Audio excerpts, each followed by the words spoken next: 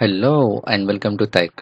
I am Mohammedadnant, and in this video we are going to discuss about how to create a multi-purpose calendar table using mQuery in Power BI. If you are new to this channel or if you haven't subscribed yet, just click on the subscribe button and also press the bell icon to get the latest notifications. Now let's get started. To create a multi-purpose calendar table in mQuery, we need to go to transform data, that is Power Query editor. So let's go there. It will open up the Power Query editor.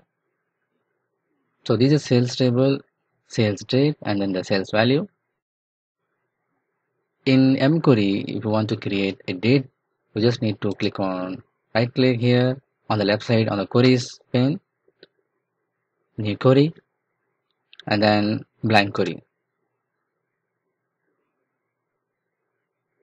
You just need to type it here equal to list. It will open up the drop down here and then select the dates. Click on enter. It will open up this one parameters. You can start it here. Click on start. The start date is today, and then the count is 1, and then steps. You can even add hours, minutes, and seconds. In this example, I just want to make 1. So 1. So count is 30 days. So invoke.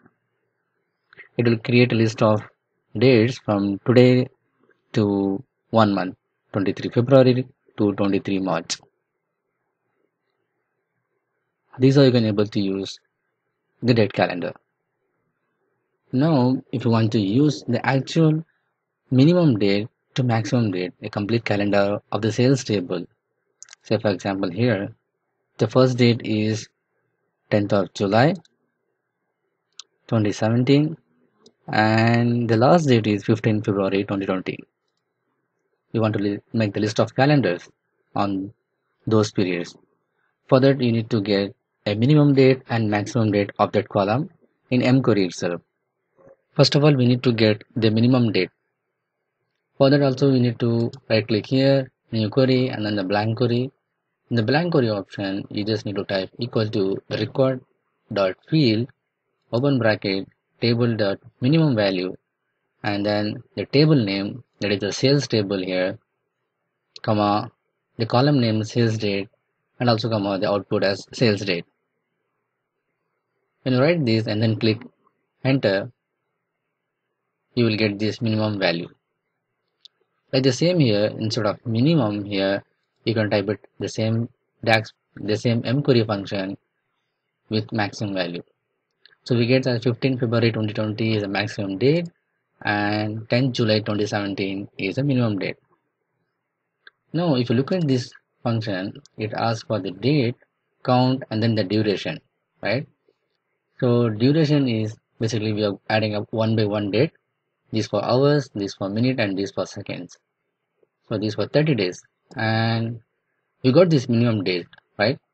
So we need to add how many days it has to add up. On that case, we need to add one more query saying that days count. Here you need to add this mQuery function, that number dot form maximum date minus minimum date. Maximum date is nothing but this one, the query which we have written just earlier, and minimum date is this one. If you look at this one and click enter, it gives the result, that is 950 days. The difference is,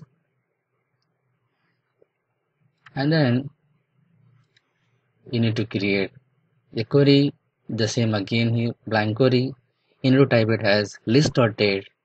The yearly is minimum date, comma days count plus 1 is adding up 1 day as advance, 950, comma the duration is 1 by default. So if you look at this output, it shows 10th of July 2017 to, if you go further down, 2019 June and 2020 15 February. Why I added 1 here, you might have wondered about this one, because the days between these two doesn't include 1 day here. That's why we are adding up one day here to get the result. Now this is a list we have got up here because the formula itself says list dot date. It's a list here, and even the icon which appears here is the list. Now you can just right click here and convert it to table, or you can even use the menu option to table, transform to table. Select to enter the delimiter. There is no delimiter here, and then no errors. Click OK and rename this one date list. Enter. You need to change the icon here as ABC. It's not an ABC, it's a date. So it changes the icon here as this is date column. That's it. And from now on you can do whatever with it. If you want to add a column here, you can add as well. Duplicate column, and then you can change only to year. You can do that. Transform year, and then the year. It's add up here. And I want to add one more column. Add columns from example 2017-07.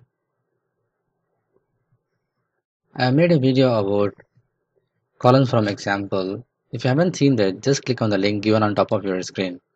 That will give you the detailed description of how you can use this feature. This is a powerful tool the Microsoft given here.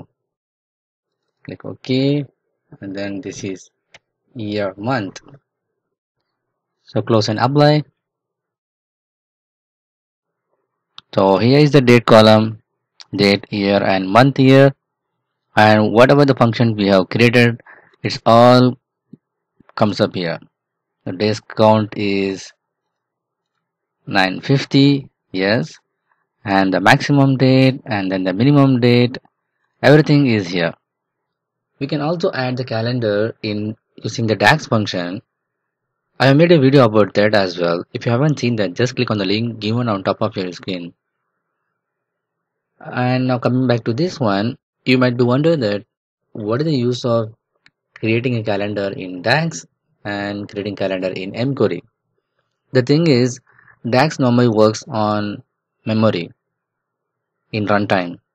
So if you create a lots of DAX function, then your RAM will get increased the usage and might slow down the performance. Whereas the mQuery, that is Power Query Editor, it is a ETL function. So whenever the data loads to the file, at that time it will generate this data. Later on you can use it for multipurpose. And there are one more thing you can't able to use in DAX is, let's go back to data editor. Power Query Editor. This is a query, right? So this is the year and month. So what I will do is I will just right click here and then add as a new query, and then right click, remove duplicates, and then to table, click OK. I got the list of year and month for the whole sales table. Not only that, if you want to extract only the year, so right click here, same, add as a new query, right click, remove duplicates, and then to table. What will happen is I can use this year table if you want to group something else. So this is a quick short video about how you can able to create a calendar using mQuery in Power Query Editor. If you like this video, just click on the big thumbs up button. If you are new to this channel or if you haven't subscribed yet, just click on the subscribe button and also press the bell icon to get the latest notifications. Share it with your friends and colleagues. If you have any queries and feedback, just post it on the comment section below. And just go to my playlist and see what are the playlists I have here.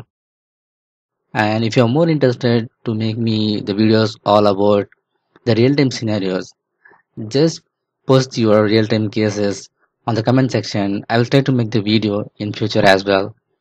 Thanks for watching. Keep learning. See you in the next video.